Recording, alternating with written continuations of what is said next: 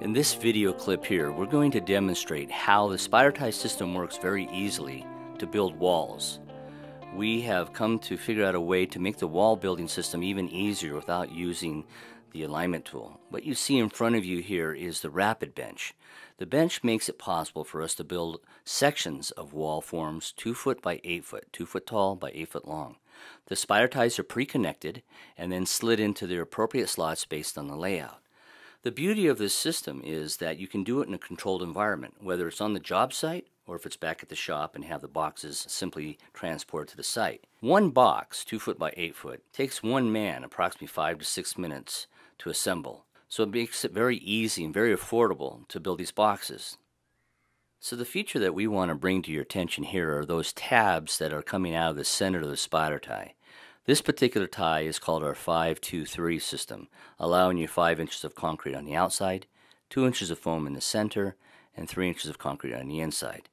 So once your box is put in place, that's when you're going to go ahead and slide in your insulation foam board.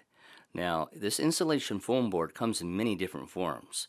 The densities will determine the R values that it gives you, but in a mild climate, a standard EPS foam board is more than sufficient. Another design feature that we've built into the 5-2-3 system is the ability to move your styrofoam board to the interior surface of your wall. This gives you more concrete to the exterior. If you're building a 3-story building, this may be necessary, giving you more structural strength. The other added feature is the ability to double up your insulation board, so you have one in the center and one to the interior. This doubles up your R value of the panels that you're using.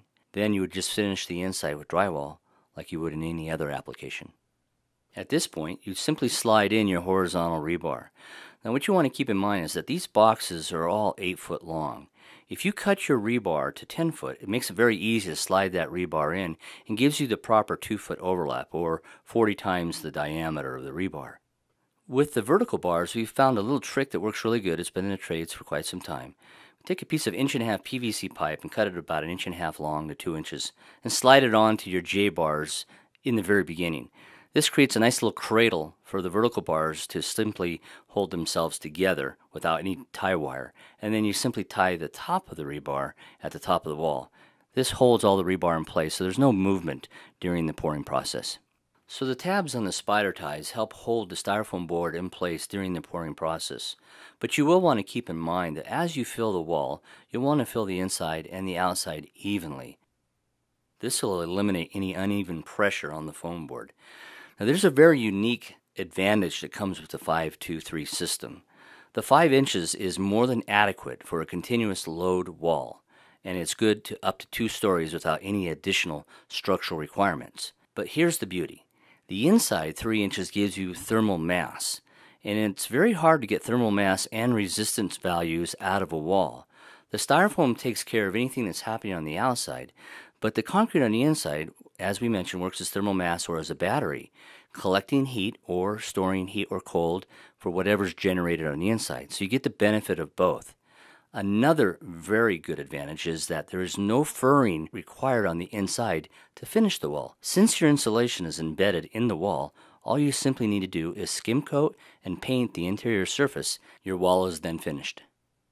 Now if you do have a point load requirement or your design is set up for post and beam, then you simply remove the foam board in the areas where your post would be and cut back the foam to the depth of the beam based on your requirements and put in the necessary rebar. The best part of this process is that you can pour your columns, your beams, and your infill all in one pour. There's no delay between those 3 features, saving you a tremendous amount of time.